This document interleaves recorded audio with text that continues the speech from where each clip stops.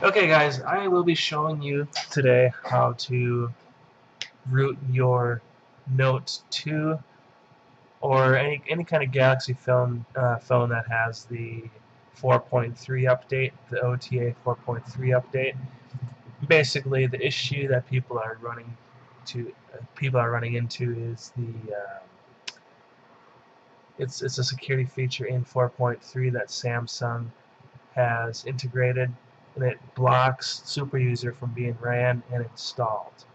So I'm going to show you really quick. It's pretty easy how to go ahead and get SuperUser installed, get your phone rooted the easiest way possible. So what you're going to want to do is go to this link right here and download this file. And basically it's a SuperUser, it's a bunch of SuperUser files. And once you download that, you're going to want to go into the folder where you extracted it to, go to Common, and you want this file right here, the .apk.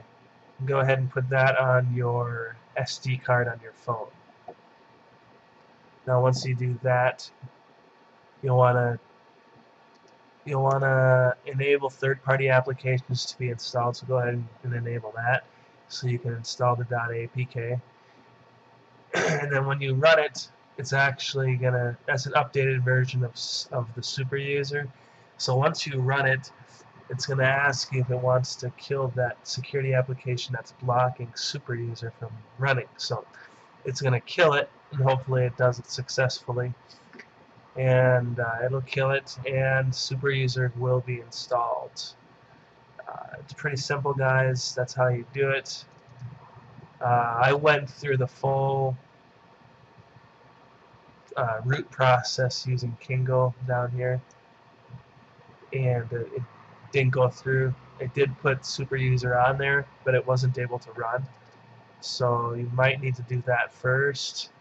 I'm not 100% sure, but I mean, to fix the whole SuperUser not being able to run, let's download that file, go to Common, put this on your SD card, run it, and install it.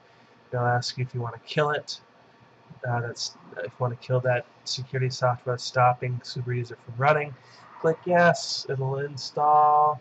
Bada boom, bada bing. Download root checker to make sure you have root, and you should be good to go. That is it, guys. Thank you.